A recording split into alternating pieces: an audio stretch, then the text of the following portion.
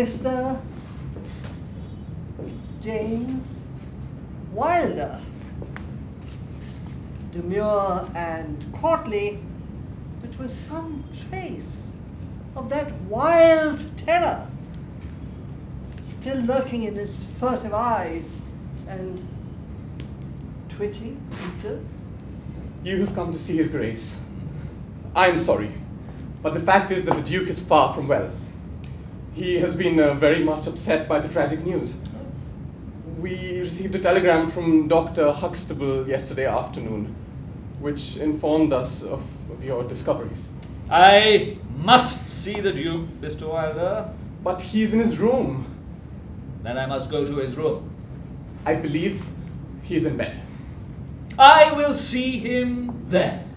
Holmes' cold and inexorable manner showed his secretary that it was useless to argue with him.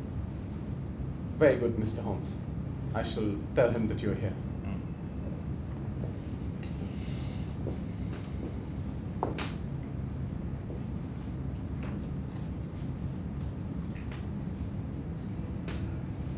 Ah.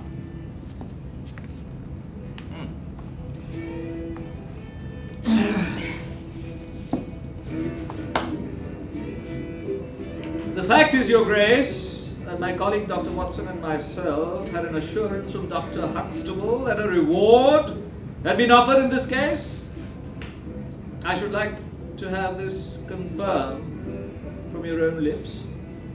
Certainly, Mr. Holmes. It amounted, if I am correctly informed, to £5,000 to anyone who will tell you where your son is.